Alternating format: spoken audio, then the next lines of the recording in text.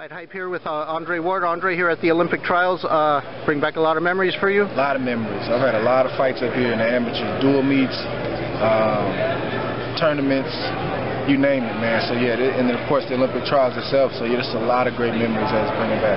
A lot of the U.S. team members, amateurs that approach you when they ask when they ask about how the pros is or any advice about them turning pro, yeah, what do you think? Well, you know, the pro thing is one thing, but like it's more like right now these kids are trying to get on this Olympic team. So, you know, it's twofold, man. When a person comes back like myself, any guy who came up through the program or world champion that comes to visit, it's you know, number one, it's your presence. You know, just you walking in the room, you see these kids light up, and you see them, you know, just get fired up about that. And then it's also, you know, I'm just here if they want to talk. So that's what it's about, man. So I'm just happy to be in the building, man, and I'm looking forward to some great fights tonight.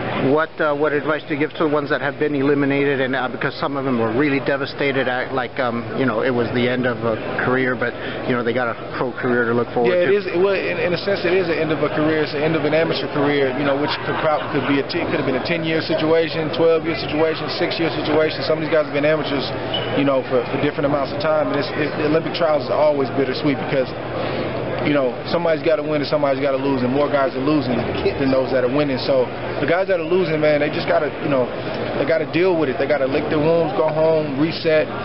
And, you know, promoters and managers are going to be coming at them. They just got to take their time with that stuff, man. Don't rush into anything.